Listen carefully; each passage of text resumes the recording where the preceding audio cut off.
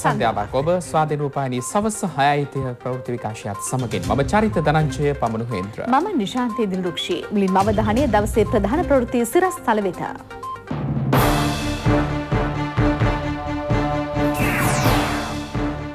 සම අනුග්‍රාහකත්වයෙන් ඉවත් වෙනවා. එහෙත් සංහිඳියාවට වග වෙනවා. ඇමති දිනේෂ් රටේ තීරණය ලොවටම කියයි. ගුරුවරුන් වැඩවරද්දී පාසල් දරුවෙක් ගින්ගඟට බිලි. අඬපට රංජන්ගේම බව ඔප්පු වෙද්දී රංජන්ට ඇප. කොරෝනා යුරෝපය හරහා ලතින් ඇමරිකාවට යද්දී ශ්‍රී ලංකාව අවධානමට පෙර සූදානමක. දකුණට දෙකක් අහිමි වෙද්දී ඌවට දෙකක් වැඩි වේ. දිල්ලියේ උද්ඝෝෂණයෙන් 21ක් මරුට 200කට තුවාල.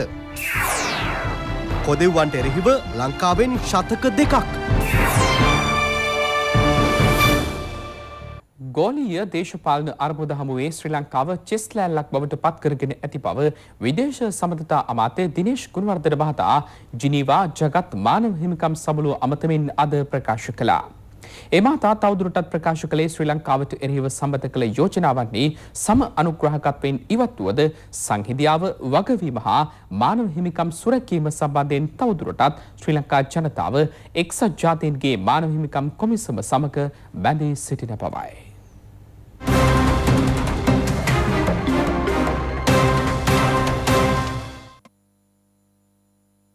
I would like to state with pride that since May 2009, not a bullet has been fired in the name of separatist movement in Sri Lanka.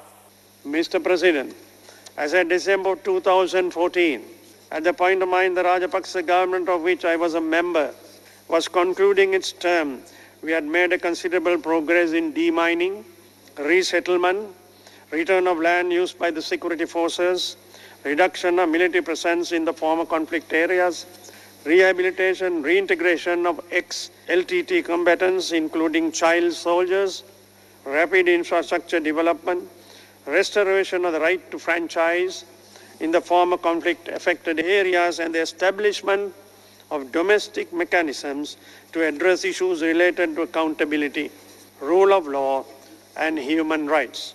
Notwithstanding these inclusive and locally designed measures undertaken carrying along the people of Sri Lanka, a group of UNHRC members, failing to appreciate the GOSL endeavors in defeating terrorism and bringing about stability, humanitarian relief and lasting peace through a carefully balanced reconciliation process, moved consecutive country-specific resolutions at the UNHRC on Sri Lanka in 2012, 13 and 14.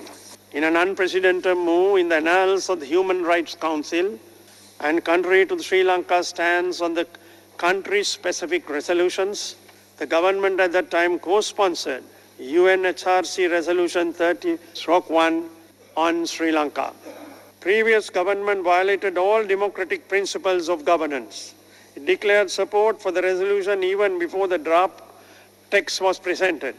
It sought no cabinet approval to bind the country to deliver the dictates of an international body. There was no reference to parliament on the process, undertaking and repercussions of such co-sponsorship. More importantly, the resolution itself included provisions which are undeliverable due to its inherent illegality, being in the violation of the constitution, the supreme law of the country. The then President Maithripala Sirisena also stated that he was not consulted on this matter. It remains to date a blot on the sovereignty and the dignity of the people of Sri Lanka.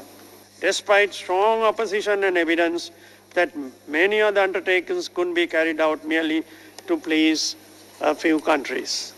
The deliberate polarization it sought to cause through trade-off that resulted in Sri Lanka's foreign policy being reduced to a zero-sum game, made my country a pawn on the chessboard of global politics.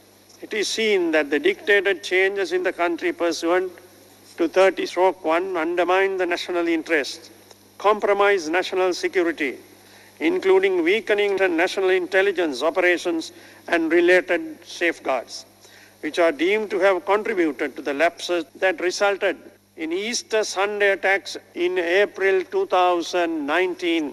As President Rajapaksa stated in his address at the 72nd commemoration of the Independence Day of Sri Lanka, we will always defend the right of every citizen to participate in political and governance processes through his or her elected representatives.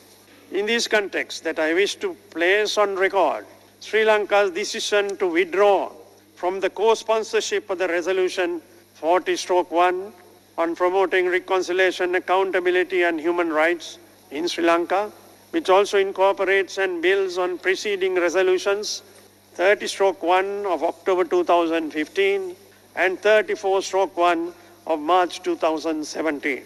Mr. President, notwithstanding withdrawing from the co-sponsorship of this resolution, Sri Lanka remains committed to achieving the goals set by the people of Sri Lanka on accountability, human rights, towards sustainable peace and reconciliation. May I conclude quoting the words of Lord Buddha, Siyalu Sattvayo, Niduk Vetva, Nirogi Vetva, Suapat Veva. Thank you, Mr. Chairman. I thank His Excellency Minister Gunawardena. ගිංගගේ දියනෑමට ගිය සිසුවෙකු දියගිලීමෙන් ජීවිතක්ෂයට පත් වුණා. අද දිනේ පාසලට ගියද අධ්‍යයන කටයුතු සිදු නොවීම හේතුවෙන් නැවත නිවස වෙත පැමිණි මෙම සිසුවා මිතුරන් කිහිප දෙනෙකු සමග දියනෑමට ගිය අවස්ථාවේ මෙම අනතුරට මුහුණ පා ඇත්තේ ඔහුගේ පියාද විදුහල්පතිවරයෙක්. ගිංගගේ දියනෑමට ගොස් ජීවිතක්ෂයට පත් වුණේ බද්දේගම ක්‍රිස්තුදේව විද්‍යාලයේ 10 වන ශ්‍රේණියේ ඉගෙනම ලැබූ සිසුවෙක්.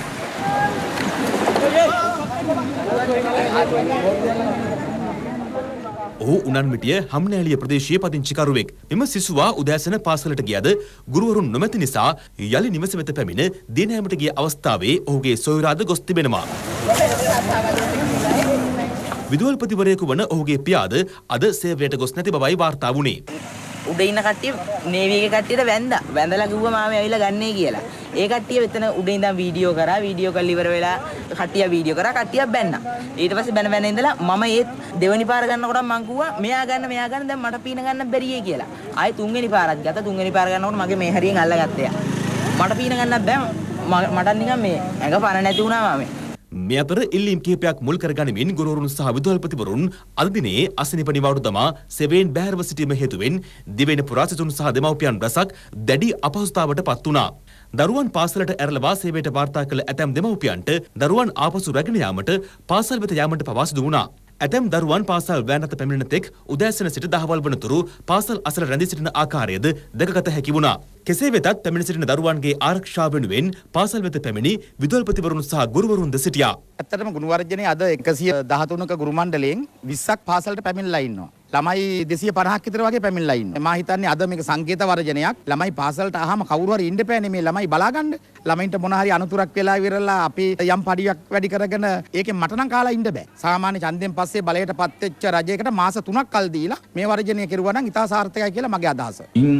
මගේ සහකාර විදුහල්පතිවරු දෙපළත් ඒ වගේම එක ගුරු මහත්මියකු සේවයට වාර්තා කරලා තියෙනවා. වෘත්තියේ ඔබට ගියපු වෘත්තීය ගෞරවයේ තුල යම්කිසි කාර්යභාරයක් කරන්න. එකී කාර්යභාරය වෙනුවෙන් තමයි අද දවසේ මා සේවයට වාර්තා. රටේම ගුරුවරු මේ වැඩ වර්ධනේ අද වෙලෙන නිවාඩු. ඇයි ඔබතුමා විතරක් ඇවිල්ලා ඉස්කෝලේ? නෑ නෑ අපි නිවාඩු. තමයි આવත් පොඩ ආරස්සාව දෙන්න පයනේ.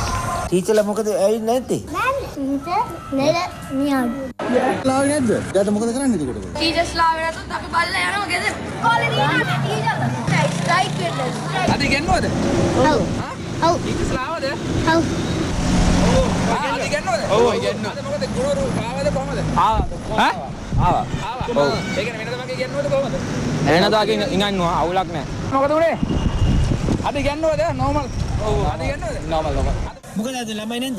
අද ළමයි ආවේ නෑ අද ඉස්කෝලේ එක ළමයි ආවේ. ගුරුවරුන්ගේ පැත්තෙන් යම්කිසි සාධාරණයක් ඇති. ඊට වඩා සාධාරණයක් ළමයින්ගේ පැත්තෙන් අපි දකිනවා. කුඩා ළමයෙකුට කුමක් හෝ අනතුරක් සිදු වුණොත් මේකට වා කියන්න ඕනේ. ඔය කියන ගුරු සංගම් ගුරුවරුන් සහ විදුහල්පතිවරුන් ඉසුරුපාය අධ්‍යාපන අමාත්‍යාංශයේ දෙපිටට පැමිණ උද්ඝෝෂණයක නිරත වුණා.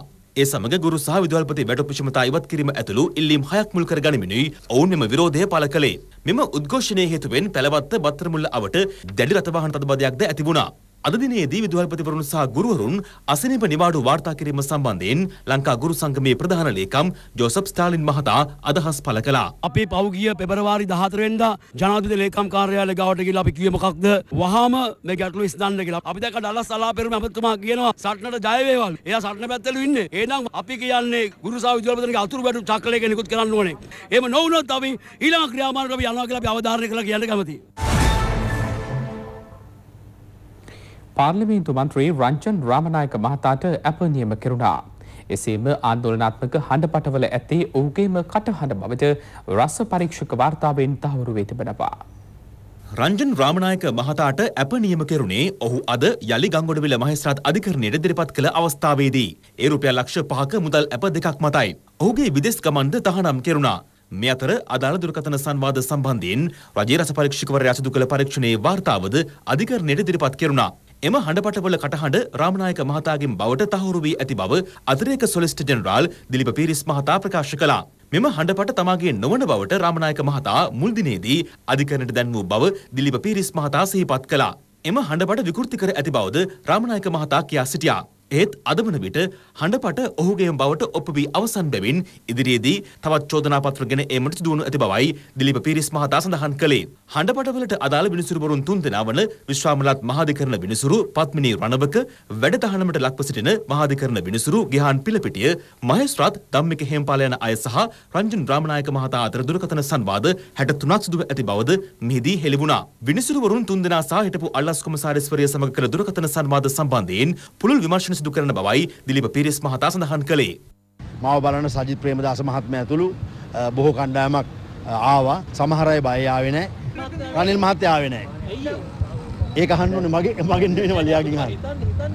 මම ඉස්සලා හිතන් හිටියේ ස්වාධීනව ඉල්ලන්න කියලා. එහෙම හිතන් හිටියේ. ඊට පස්සේ මට දැන් සන්දානෙන් දෙනවා කියලා කිව්වා. සන්දානයේ ඇතුලේ ඉන්න සජිත් ප්‍රේමදාස මහත්මයාත් කිව්වා එතුමත් දෙන්නම් කියලා. පාටලි චම්පික මැතිතුමත් කිව්වා එතුමත් දෙන්නම් කියලා. ඒ වගේම සුමන්දිරන් මහත්මයා කිව්වා ඒ දෙකම රිජෙක්ට් වුණොත් එයා දෙන්නම් කියලා. චීනයෙන් ශ්‍රී ලංකාවට වෛරසය පැමිණීම වැළැක්වීමටගත් ආරක්ෂිත ක්‍රියාමාර්ගවලට වඩා දැඩි ආරක්ෂිත පියවර ගැනීමට කටයුතු කරන බව අමාත්‍ය පවිත්‍රා වන්නිආරච්චි මහත්මිය පවසනවා.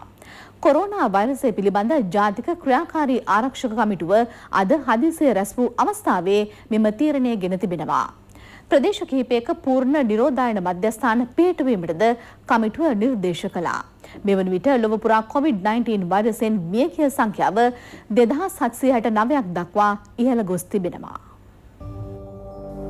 බියවීමට නොව අවධානයෙන් සිටීම පිණිසයි. COVID-19 හෙවත් කොරෝනා වෛරසය කොරියාව, ඉතාලිය සහ මැද පෙරදිග රටවල් කිහිපයක ශීඝ්‍රයෙන් පැතිර යාම හේතුවෙන් ශ්‍රී ලංකාව ගත යුතු ක්‍රියාමාර්ග සම්බන්ධයෙන් සාකච්ඡා කිරීමට ජාතික ක්‍රියාකාරී ආරක්ෂක කමිටුව අද රැස් වුණා. එම රටවල වෙසෙන ශ්‍රී ලාංකිකයන් අවුරුදු නිවාඩු කාලය තුළ මෙරටට පැමිණීමත් විදේශිකයන්ගේ පැමිණීමත් හේතුවෙන් වෛරසය මෙරට පැතිර යාම වැළැක්වීමට ගත යුතු ක්‍රියාමාර්ග සම්බන්ධයෙන් මෙහිදී සාකච්ඡා කෙරුණා. එලෙස පැමිණෙන පිරිස් පූර්ණ විමර්ශනයකට ලක් කර රෝගී තත්ත්වයක් පැවතියහොත් ඔවුන්ගේ නිවෙස් තුළම දින 14ක් නිරෝධායනට ලක් කිරීමටද කමිටුව නිර්දේශ කළා. මගී නැව් වලින් පැමිණෙන සංචාරකයන් රට තුළට ඇතුළු වීම පාලනය කිරීම, ආගමන නීතීන් පැනවීම, ගුවන් මගින් පැමිණෙන විදේශිකයන් පිළිබඳව සංචාරක නියෝජිතයන් මගින් මෙරටට පැමිණීමට පෙර තොරතුරු ලබා ගැනීමටද තීරණය කෙරුණා. වෛරසයට ලක් වූවන්ට ප්‍රතිකාර ලබා දීම සඳහා සූදානම් කර ඇති රෝහල් 17 සහ දියතලාව හමුදා කඳුර භූමියේ පිහිට වූ නිරෝධායන මධ්‍යස්ථානයට අමතරව නිරෝධායන මධ්‍යස්ථාන 4ක් පිහිටුවනවා. කොළඹ ආසන්නයේ සහ දකුණු පළාත, මධ්‍යම හා වයම් පළාත් තුළ මධ්‍යස්ථාන පිහිටුවීමටයි කටයුතු කෙරුණේ. චීනයේ කොරෝනා රෝගය පැතිරී තිබුණත් ලංකාවට එය පැතිරෙන්න වළක්වන්න ගත්ත පියවරවලටත් වඩා දැඩි පියවර අපට ගැනීමට සිද්ධ වෙනවා. මොකද දකුණු කොරියාව වගේ රටක විශේෂයෙන් ශ්‍රී ලංකාවේ ඉපදිච්ච බොහෝ පිරිසක් ශ්‍රී ලාංකික පුරවැසියන් දකුණු කොරියාවේ සිටින නිසා අපේ ක්‍රියාකාරී කමිටුව විශාල තීන්දුව තීරණ ගණනාවක් කරගත්තා. ඒ සම්බන්ධයෙන් අතිගරු ජනාධිපතිතුමා එක්කත් ගරු අග්‍රාමාත්‍යතුමා සමගත් කතා කරලා ඒ තීරණ ක්‍රියාත්මක කරන්න බලාපොරොත්තු වෙනවා. COVID-19 හෙවත් කොරෝනා වෛරසය හේතුවෙන් චීනයේ මියගිය සංඛ්‍යාව 2715ක් දක්වා ඉහළ ගොස් තිබෙනවා. ලෝපුරා මේ වන විට COVID-19 ආසාදනය වූවන් 81183ක් වාර්තා වනවා. ඉන් 78064 දෙනෙකු චීන ජාතිකයන්. මේ අතර දකුණු කොරියාවේ COVID-19 වෛරසය ශීඝ්‍රයෙන් ව්‍යාප්ත වෙමින් පවතිනවා. දකුණු කොරියා ජනාධිපති මුන් ජේ ඉන් ඊයේ දිනේදී තේගුණුවර සංචාරය කරන ආකාරයද විදේශ මාධ්‍ය වාර්තා කළා. දකුණු කොරියාවේ සිට තොරතුරු ගෙන එන්නේ නිසල් රත්නායක. ආයුබෝවන් මා මේ මොහොතේ රැඳී සිටින්නේ දකුණු කොරියාවේ තේගු නගරයට ආසන්නව. කෙසේ නමුත් මේ වන විට දකුණු කොරියාවෙන් කොරෝනා ආසාදිතයින් 1261 දෙනෙක් වාර්තා වී තිබෙනවා. ඉන් 12 දෙනෙක් ජීවිතක්ෂයට පත් වූ බව තමයි මීට සුළු මොහොතකට පෙර සෞඛ්‍ය අංශ සනාථ කරේ. කෙසේ වෙතත් දැඩි බලපෑමකට ලක්ව තිබෙන තේගු ප්‍රදේශයෙන් මේ වන විට කොරෝනා ආසාදිතයින් 710 දෙනෙක් සොයාගෙන තිබෙනවා. ඒ වගේම කොම්බියුක් ප්‍රදේශයෙන් 317 දෙනෙකු සොයාගෙන තිබෙනවා. ඒ වගේම අද දවසේදී තේගු නගරයේ සහ අවට ප්‍රදේශ නගර නිරෝධායන කටයුතු සිදු කරන ආකාරයක් අපට දකින්නට පුළුවන්කමක් ලැබුණා. ඒ වගේම අද සිට වහාම ක්‍රියාත්මක වන පරිදි විදේශිකයන් සඳහා වන උපකාරක මධ්‍යස්ථාන වසා දමන්නට කොරියානු කම්කරු අමාත්‍යාංශය සහ අධිකරණ අමාත්‍යාංශය තීරණයක් ගෙන තිබෙනවා. ඒ වගේම ප්‍රධාන ප්‍රවාහන මෙහෙයුම් සියල්ල පහේ ජනතාව භාවිතා නොකරන තත්වයක් තමයි අපට දක්නට පුළුවන්කමක් ලැබෙන්නේ තේගු සහ අවට නගරවල. මෙයයි මේ වන විට තත්වය. මම ස්වාධීන රූපවාහිනී ප්‍රවෘත්ති අංශය වෙනුවෙන් නිසල් රත්නායක දකුණු කොරියාවේ සිට. මේ අතර ඉතාලිය ඇතුළු යුරෝපා රටවලද COVID-19 වෛරසය ආසාදනය වූවන්ගේ සංඛ්‍යාව ඉහළ යමින් පවතිනවා. ඉතාලියේ සිට තොරතුරු ගෙන එන්නේ ශ්‍රීමාල් පතිරාජ. ආයුබෝවන් මාදා රැඳී සිටින්නේ ඉතාලියේ පාර්මානුවර. අද වෙන විට ඉතාලිය තුල කොරෝනා ආසාදිතයන් සංඛ්‍යාව ඉහළ ගොස් තිබෙනවා. විශේෂයෙන්ම ඊයේ මරණ 10ක් වාර්තා වුණා. අද වෙනකොට මරණ 13ක් දැන්ට වාර්තා වී තිබෙනවා. ඊයේ ආසාදිතයන් සංඛ්‍යාව 225ක් දක්වා ඉහළ ගොස් තිබුණා. අද වෙනකොට 335 දක්වා ආසාදිතයන් සංඛ්‍යාව ඉහළ ගොස් තිබෙනවා. විශේෂයෙන්ම ඉතාලිය මේ රෝගකාරකයට ගොඩක් ගොදුරු වී පවතිනවා. තවද ඉතාලිය අවට තියෙන දේශ සීමා විශේෂයෙන්ම ගත්තොත් ස්විස්ලන්තයේ දේශ සීමාව අසලදී ස්විස්ලන්ත ජාතිකයෙකුට කොරෝනා රෝගය වැළඳී තිබෙනවා. දැන් ස්විස්ලන්ත බලධාරීනුත් කොරෝනා රෝගය පිළිබඳව විශේෂ අවධානයක් යොමු කරලා තිබෙනවා. මොකද ඉතාලිය තුලින් ගමන් ගන්නා සියලුම දේශ සීමා හරහා ගමන් ගන්නා සියලුම දෙනා දැඩි පරීක්ෂාවට ලක් කරනවා. විශේෂයෙන්ම ගුවන් තොටුපළවල් වල සහ දේශ සීමාවල දැඩි තදබදයක් මේ මොහොතේ හටගෙන තිබෙනවා. ඒ වගේම ඉතාලි බලධාරීන් අනුගමනය කිරීමට යොමු කරන නිරෝධායන කටයුතු වලට සහයෝගය ලබා දෙන්න ලෙස ඉතාලි සෞඛ්‍ය අංශ සියලුම ජනතාවගෙන් ඉල්ලා සිටිනවා. මම ශ්‍රීමාල් පතිරාජ ස්වාධීන රූපවාහිනියේ විශේෂ වාර්තාකරු ඉතාලියේ පාර්මානුවර සිට. මෙතෙක් ආසාදිතයන් වාර්තා නොවූ ඔස්ට්‍රියාව, ක්‍රොේෂියාව, ස්විට්සර්ලන්ත යන රටවල් වලින් පළමු වරට COVID-19 වෛරසය ආසාදිතයන් හඳුනාගෙන තිබෙනවා. ඔවුන් සියලු දෙනා ඉතාලියේ සිට පැමිණි පුද්ගලයින්. ලතින් ඇමරිකානු රටක් වන බ්‍රසීලයේ හඳුනාගත් පළමු කොරෝනා ආසාදිතයාද ඉතාලියේ සිට පැමිණි අයෙකු බවයි මෙවන විට තහවුරු කරගෙන ඇත්තේ. මේ අතර වෛරසයට පෙර සූදානමක් ලෙස ඇමරිකාවේ සැන් ෆ්‍රැන්සිස්කෝ නගරයට හදිසි තත්ත්වයක් ප්‍රකාශයට පත් කර තිබෙනවා. බියවීමට නොව අවධානයෙන් සිටීම පිණිසයි. එක්සත් ජාතික පක්ෂයේ යකඩ සපත්තුවට කිසි ලෙසකින්වත් ශ්‍රී ලංකා නිදහස් පක්ෂය පෑගෙන්නේ නැති බව එම පක්ෂයේ මහලේකම් රාජ්‍ය අමාත්‍ය දයාසිරි ජයසේකර මහතා පවසනවා. පක්ෂ මූලස්ථානයේ පැවති මාධ්‍ය හමුවකට එක්වමින් ඒ මහතා මේ බව කියා සිටියා. මම දැක්ක මේ සජිත් ප්‍රේමදාස මැතිතුමා ඒගොල්ලන්ගේ සමගි ජන බලවේගය සඳහා එකතු වීමට යකඩ සපත්තුවට පෑගිලා ඉන්න ශ්‍රී ලංකාකාරයින්ට ආරාධනා කරනවා කියලා තිබුණා. මට එතුමාට කියන්න තියෙන්නේ කරුණාකරලා එතුමාගේ පක්ෂය ඇතුලේ තියෙන අර්බුදයක් විසඳගෙන සමගි ජන බලවේගය හරිය ඕනම බලවේගයකින් කරුණාකරලා ඡන්දය ඉල්ලන්න එන්න. ශ්‍රී ලංකා නිදහස් පක්ෂය යකඩ සපත්තුවකට පෑගිලත් නැහැ. ශ්‍රී ලංකාව නැවත ආපසු හැරවීමේ ක්‍රියාවලියට නැවත දායක වෙන්න UNPත් එක්ක එකතු වෙන්න ශ්‍රී ලංකා නිදහස් පක්ෂයේ කිසිදු අදහසක් නෑ කියන එක මම විශේෂයෙන් ප්‍රකාශ කරන්න කැමතියි. ශ්‍රී ලංකා නිදහස් පක්ෂය විනාශ වුණා නම් විනාශ වුණේ එක්සත් ජාතික පක්ෂයත් එක්ක ආණ්ඩු කරන්න ගිහිල්ලා. ඒක අපි කරපු ඉතිහාසයේ වැරදක්. ඒ වරද නැවත කරන්න ශ්‍රී ලංකා නිදහස් පක්ෂය කිසි විටක සූදානම් නෑ. මේ අතර නිලුම් මාවත ශ්‍රී ලංකා පොදුජන පෙරමුණු පක්ෂ මූලස්ථානයේ පැවති මාධ්‍ය හමුවකදී රාජ්‍ය අමාත්‍ය ඉන්දික අනුරුද්ධ මහතා ප්‍රකාශ කළේ පාර්ලිමේන්තු මැතිවරණයෙන් නීත වශයෙන්ම තම පක්ෂය 3/2ක බලයක් ලබා ගන්නා බවයි.